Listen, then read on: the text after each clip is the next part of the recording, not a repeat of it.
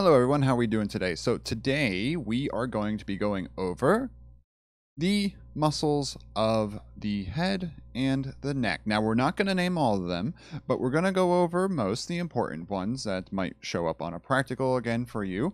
So these are the main ones right here. So we start out at the anterior side and then we go back to the posterior side.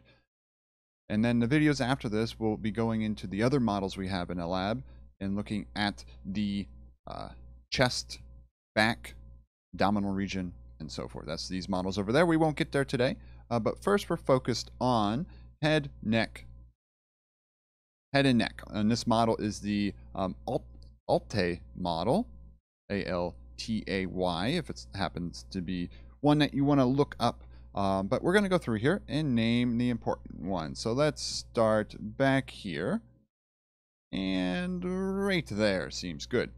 All right, so let's go through this, and like we did on the other videos for the lab, let's label the important parts. Let's make that a little bit more thin here. So let's label that muscle. Let's label this one, that one.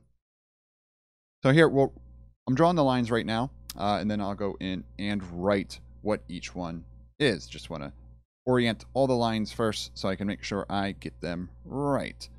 So here are the ones we'll label on this one. Now switching back to the pen now, we can go through and label them. The first muscle is the one right up here. This is called the frontalis muscle, also sometimes referred to as the frontal belly. Let's spell it correctly, frontalis.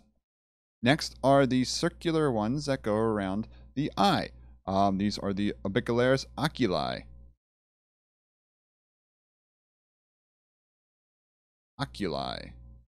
Oculi around the eye, compared to this one down here, which are also circular. So these are orbicularis oris.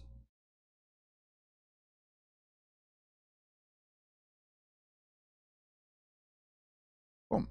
And then on the side over here, hard to see, I did a bad job recording this video because the other side here are the deep muscles, but these ones, this one on the side here is called the temporalis.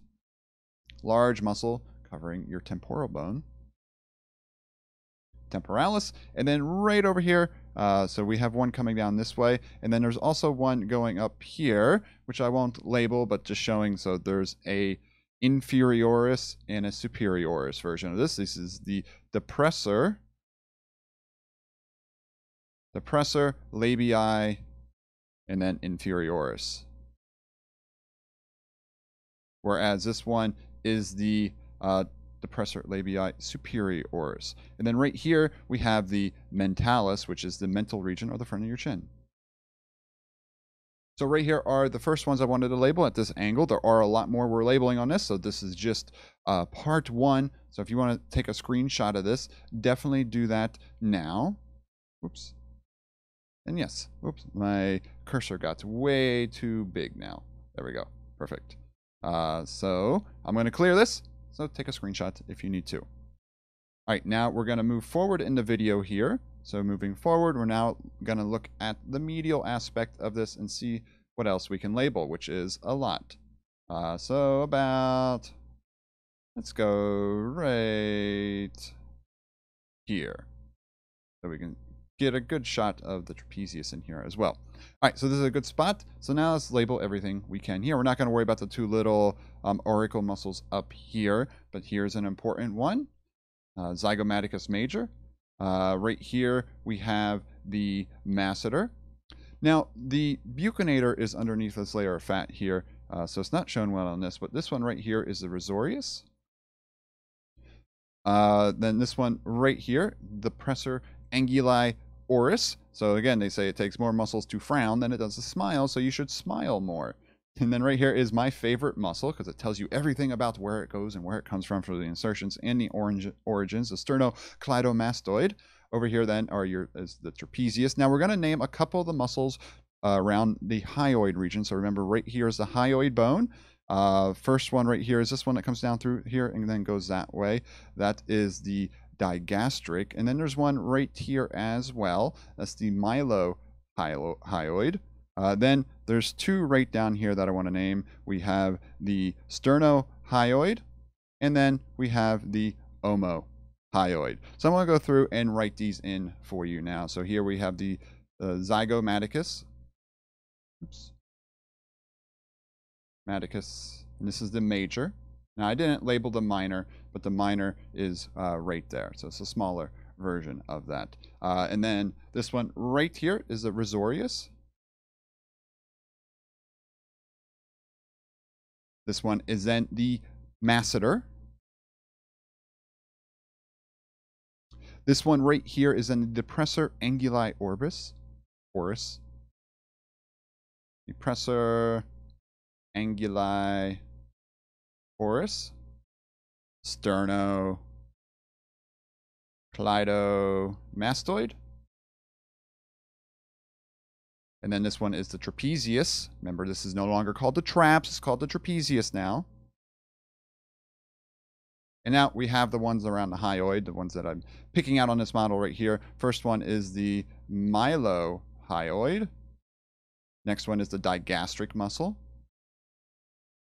So gastric, think of it as being important for swallowing.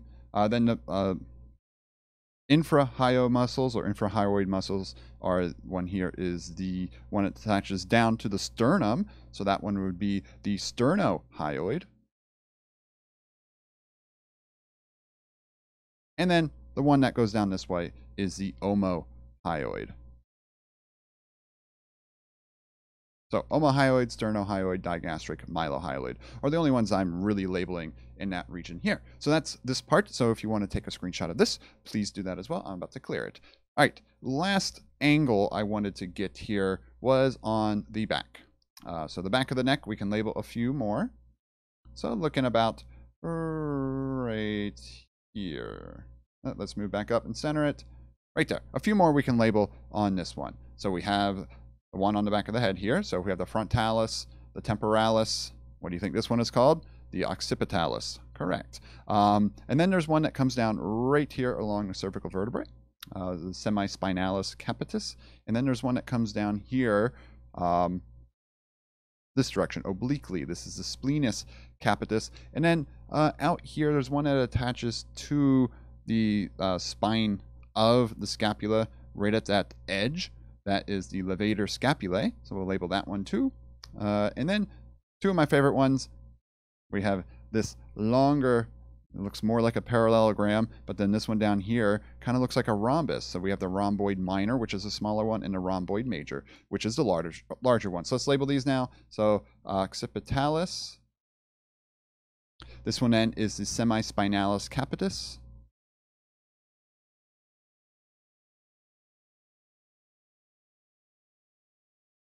This one right here, running this direction then, is the splenius capitis. Splenius capitis. And then right here is the levator scapulae.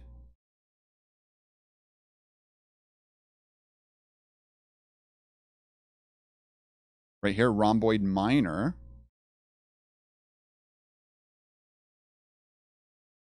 And then the larger one, the rhomboid major.